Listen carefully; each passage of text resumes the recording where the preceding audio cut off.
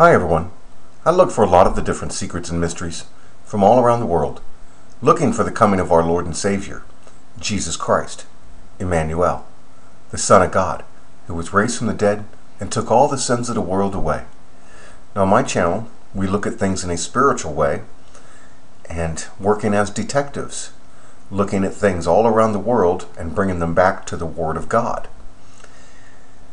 As in, whatever side is doing anything, we should be able to find the evidence from everywhere to prove that God is real, and then to show that the Bible is real and that the end times are coming. Well, there's a Comet Ison coming. It's hard to say, like, when does a comet get here and when does it leave? It doesn't show up on one day. All of a sudden it becomes visible, and then you will see it for a few months in the sky. We're going to watch a little news report of it, but it should start being seen sometime in October and then all the way through to January. Some people have made the name into Ison, or they have even noticed that a lot of movies like Prisoners have Ison in it. And it also has a lot to do with some of what's known as the Hopi legends of the Hopi Indians that are here in America, which a lot of their signs go right with the Bible. And they talk of a blue star Kachina. And they've also talked of even many comets a lot. But in the Hopi mythology, the blue star Kachina, or Sakawaza, is a Kachina or spirit. A Kachina means a spirit that will signify the coming of the end of the world by appearing in the form of a blue star. The blue star Kachina is said to be the ninth and final sign before the day of purification, described as a catastrophe or a world engulfing cataclysm that will lead to the destruction of the earth. And here is another thing that I've shown on my channel too, that it seems like after this day that this is when extraterrestrial life would come. Some have interpreted the prophecy of the blue star Kachina to be a reference to the impending arrival of extraterrestrial life. This is your false prophet coming, if you will. And this is also the time of the rapture, the time when the Great Tribulation begins, the catastrophe. All of this is in the Bible of the beginning of the Great Tribulation, if you will. But let's look at this one news report about the comet coming, and then we will dig into some more evidence of this, because they show this right in the Denver International Airport, where the Freemasons have a lot of cryptic drawings showing America destroyed and a comet right here. So let's take a look at this. Late this year, there's a new comet that's going to blaze across the sky. Experts say Ison is going to be dazzling. That is late November. The brilliance brighter than the full moon. Chad Myers is going to actually show us a little bit a preview here. Hey, Chad. This could be really cool. I mean, I watched Halley's Comet as a kid go across the sky. I'm kind of not really a kid. I was older than a kid, but okay. But that might have been a little disappointing to some, and we don't know exactly how great comets will be until they get here, because the tail here, the moisture coming off, the ice being flown off, and the tail here, north sky here. This is from a website. You can go on to eagleseye.me.uk. We found this yesterday. Dave Eagle made these from Sky Safari. So December 10th, 2013, a huge streak is what it will look like, we hope, across the sky looking to the east. Before that, it will be one side of the sky to the other, and on the 18th, it will actually be streaking across the western sky, could be briefly, at least for a while. Brighter than the full moon, visible to the naked eye for sure, and possibly rivaling, we believe, the great comet of 1680, which you will find actually in ancient paintings. That's how cool this comet was. Painters of the time actually painted about this comet. We'll see if this one lives up. The greatest comets. Yeah, you don't know. We don't know until it gets here, because if it falls apart or if it melts too early, then it's not going to be a great comet. But all indications right now that this could be the coolest thing we've seen in our sky in our lifetime. Where's it going to be most visible, Chad? Where can we see it? It's going to go all across the sky, northern hemisphere and southern hemisphere for a change. We had Lovejoy last year. That was only southern hemisphere. Didn't get to see very much of it up here. Didn't get other than on pictures. But this will be all across the globe. All right. Cool stuff. Thank you, Chad. You're welcome. Well, we can see how he talked of it, that it could be visible all the way through January of 2014. I show this mural here a lot that is in the Denver International Airport. I've broken down most of them, and they're showing that day. Now, this is showing the comet right here in the background. See that there? And it has a city on it. You can actually see a city on the comet. This is all in the Bible. This leopard would represent Obama falling. In the Bible, it's Jeremiah 50, Revelation 18. It's when the millstone is cast down.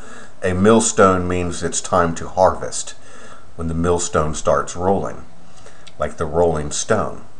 This is in the Bible, it talks of 10 horns. They have 10 horns hidden over here. One right in the corner here. 1, 2, 3, 4, 5, 6. And then 2 hidden right here. See this 7th one right here? 7. And then this 8th. And then 9 and 10 horns are on here. And it says they will pluck out 3.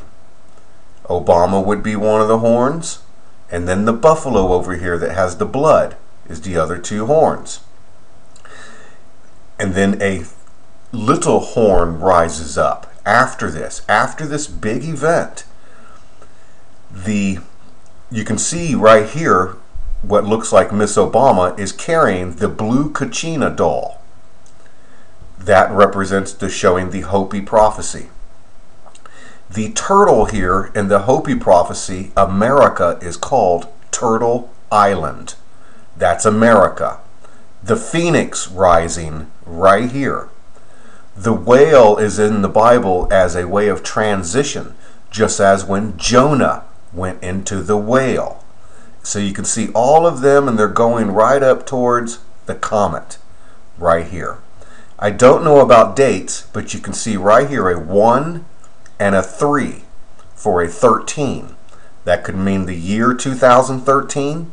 It could even mean Friday the 13th. We've already had one go by. The next Friday the 13th is in December. But this is showing all of that. This is even showing the rapture with a comet. This is shown also here in another chart I've broken down known as the Dendera chart. Right down here you can see this woman being set on these spikes. And then these people go and get on this eagle representing the rapture. See how these women go and get on this eagle representing the rapture. Here's the trumpets blowing. And then they start doing the taking people's heads off. This is also known as the head wound of the Bible. All of this is matching right here. Remember this person, this woman right here. I show that they do this with a lot of the Google Doodles. Here is the woman sitting on the spikes. There is the comet. This even represents what I keep showing as San Onofre and down near Camp Pendleton right here. And even the tree represents, see how it's like a spiral pointing right at the comet? This represents all of us leaving, exactly as this woman right there, sitting on the spikes on the eagle. That can't be faked, it's perfect. So let's go in a little closer. Well, right here we can see the woman sitting on these spikes, actually bruising her heel, and then everybody getting on the eagle. In the Bible, the eagle in Revelation 12 is the rapture. The woman is carried away to a place of safety for there. Now, here is this one. This is the woman right there. Almost the same exact thing. See how the back of her looks like a face with a smile, sitting on the spikes, the 2 domes of San Onofre, the tree here pointing right up at the comet. This is even the same picture in the United Nations I keep showing. And after this day, the white horse rides, like the headless horseman in Sleepy Hollow, right here. Now, we showed that here in this one, but I wanted to show that the comet just represents a trigger effect. The blue Kachina is shown right here as this big dog known as the dog star Sirius, the blue star. And this is what I see as Obama right here, his face right here. But this is when this mask is kicked off Obama, revealing the man of perdition, and the same mask comes off the dog star Sirius, representing when we could have the spiral. See, this is representing a spiral. See, zoop, zoop, zoop, zoop, zoop, right up to there. It also can represent the pine tree and your pineal gland. I have shown how the soul, I mean, our soul can be taken right out of us and we can leave. Literally, this is all real going on all around us. But the dog star is the blue Kachina. But this event can knock this mask off. And you see here, we have to have the man of perdition revealed and the dog star revealed at the same time. And then this guy shows up with a little fin on his head. And he's coming to do the mark of the beast or whatever. Here's the trumpet, representing the little horn of the Bible coming. When you see this penis right here, this represents nukes. Nukes will fly to make all of this happen on that day when she sits on the spikes representing all the different nukes. So we saw the city here on this picture, and then we've seen this here. Well, guess what? On that comet back there, it makes an eagle perfectly. There is the eagle.